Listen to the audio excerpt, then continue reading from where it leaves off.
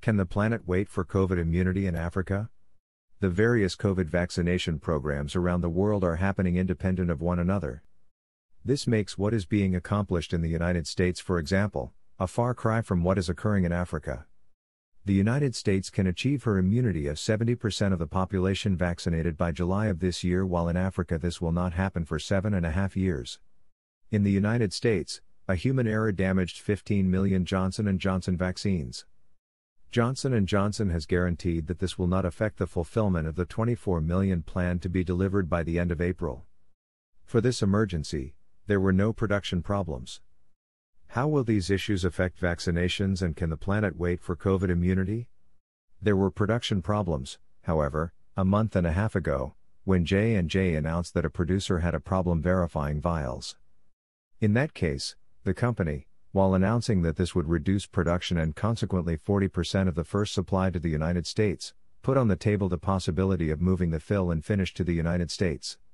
Supposedly this should not have worried Europe, which would have continued to receive the expected 200 million doses by the end of 2021, provided, of course, that the United States would not impose limitations on the export of vaccines as it happened a year ago for ventilators, masks, and gloves. FEMA order of April 10. In addition, 3 weeks ago, Reuters announced that J&J could have been unable to supply Europe with the 55 million doses scheduled for June due to a supply problem, and in this case, apparently it was not possible to put in place the mechanisms used to neutralize the impact of the 15 million doses incident. In Europe, the problems encountered in some countries with the use of AstraZeneca could slow down a vaccination campaign that is running quite efficiently, albeit with some difficulties.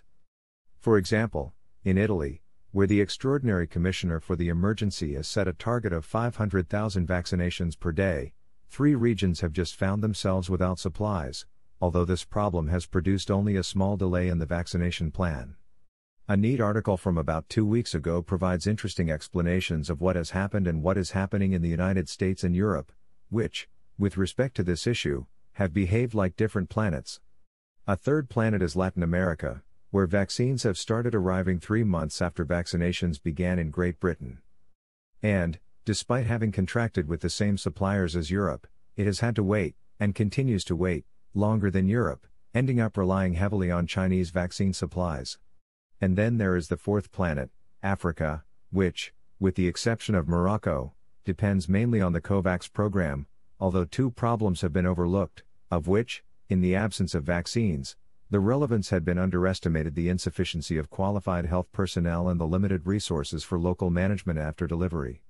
And there would be more planets: Great Britain, Asia with the sub-planets of China and India, Oceania each with its own supply and vaccination policy. Results: EU 25% of the doses supplied, Europe 12%, Latin America 8%, Africa 2%, of which Morocco represents almost 70%. On all these planets, the goal is the same: to reach herd immunity as soon as possible, but as soon as possible can have very different meanings.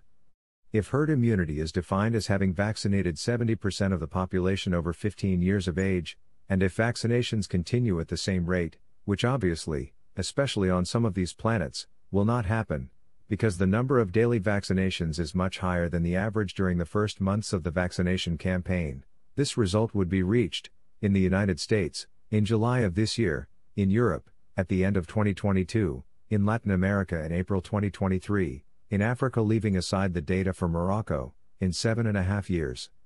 Unfortunately, there are no different planets. The planet is one, and the consequences of what happens anywhere on it affect it globally. Backwardness in Africa is not an African problem. It is a global problem. The rich countries cannot ignore the difficulties of vaccination in Africa, which will not be solved by donations which, unless there is a much greater commitment on the part of all countries, will only serve to buy coffins, while the virus will continue to spread and mutate, thus jeopardizing the false security that these countries may have the illusion of having achieved. In the first months of the pandemic, Cuba could afford to send health personnel to Italy to make up for the problems that Italy was having. Is it unthinkable that rich countries should do something similar in Africa?